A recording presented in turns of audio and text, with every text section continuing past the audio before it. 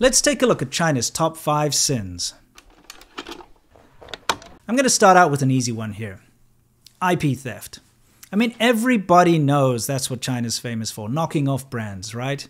Cheap Chinese knockoffs have flooded the markets, whether it's from LV bags to fake iPhones to you name it. You've seen it. We all know about it.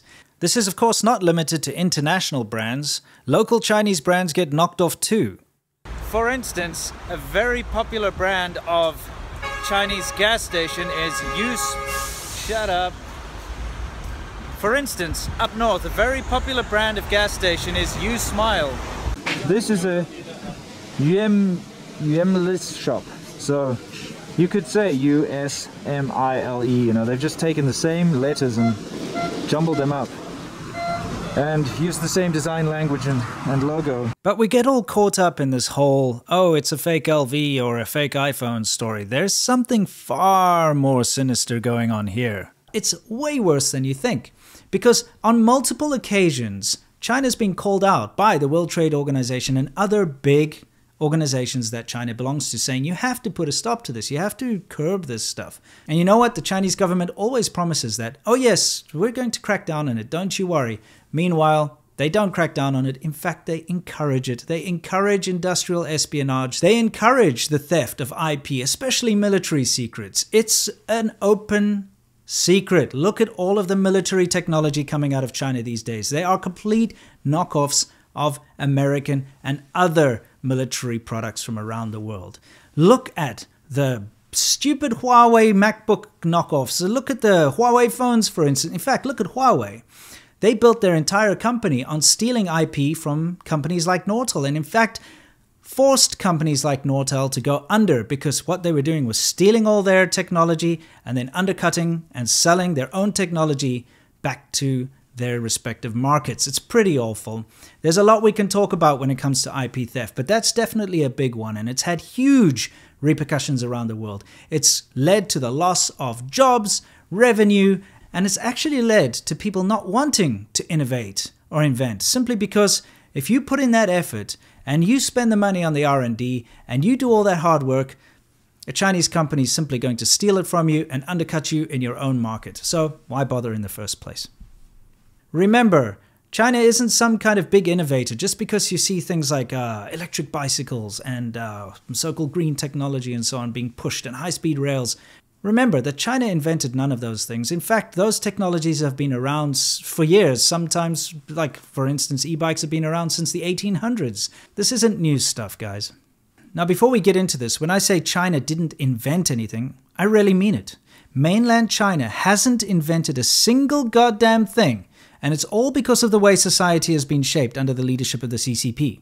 This isn't to say Chinese people haven't invented anything. In fact, we all know Taiwan, a country whose people are to a large extent the exact same ethnicity as mainland China, is the world's leader in microchip technology.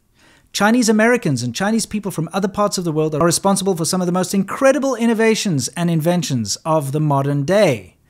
Yet China has yet to invent a single goddamn thing. Number 2, overfishing the oceans.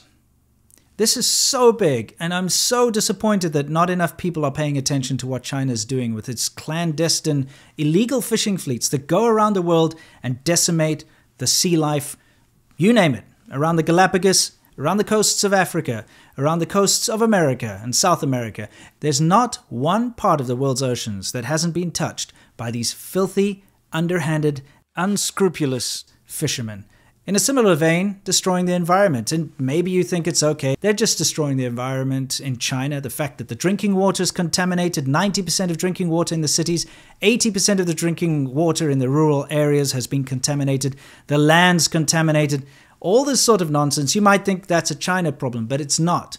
Using banned chemicals in their factories, which of course they're building things for the rest of the world, but the reason why people choose China is because they're willing to turn a blind eye to environmental protection laws and rules and so on.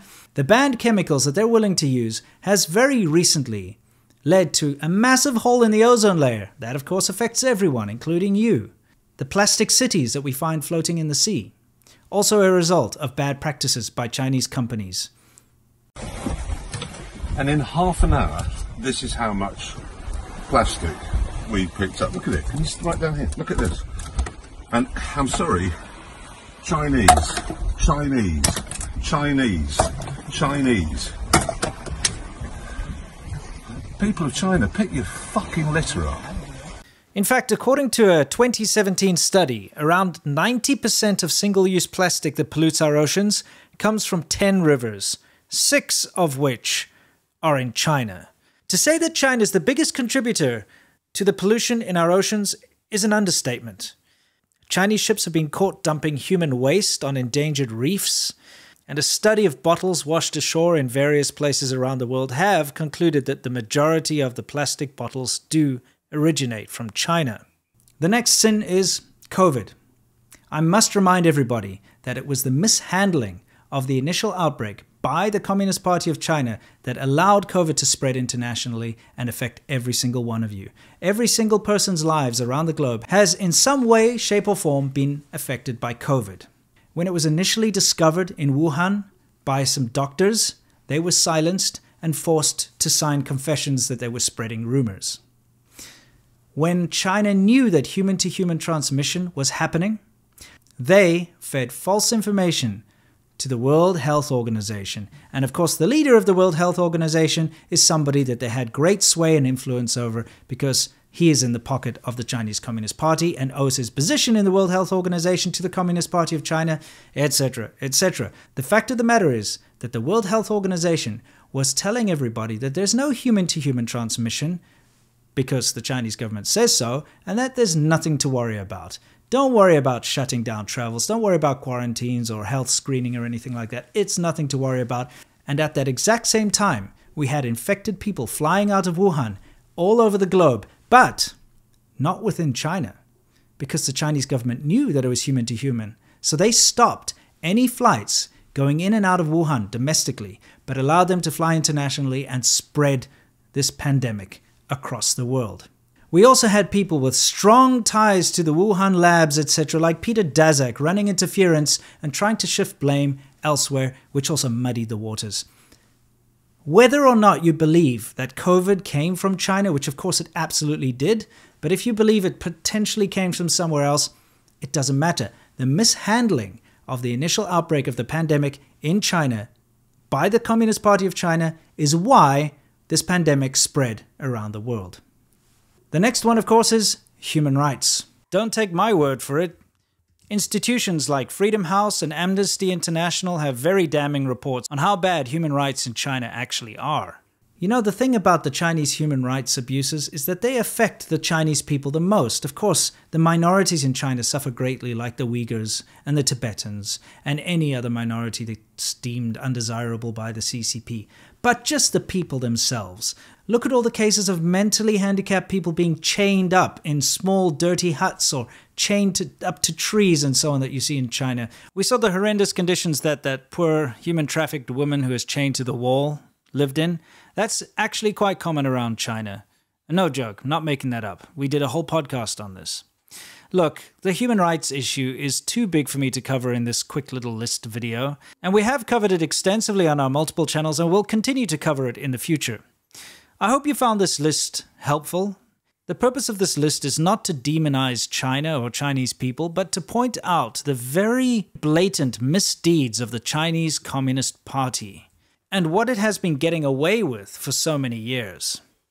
If we expect any kind of change, any kind of positive change to happen, not only for the entire world who's currently at peril, but the people of China themselves, we need to stand up to this bully, and we need to let the Communist Party of China know that we're watching them. Anyway, until next time, guys, you know the drill. As always, stay awesome.